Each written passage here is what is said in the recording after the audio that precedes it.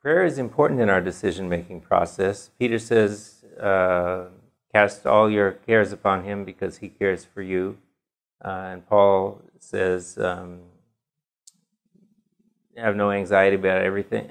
Have no anxiety about anything. Paul says, have no anxiety about anything, but in everything, by prayer and supplication, with thanksgiving, let your requests be made known to God.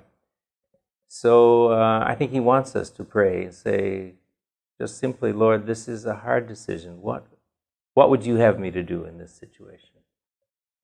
And then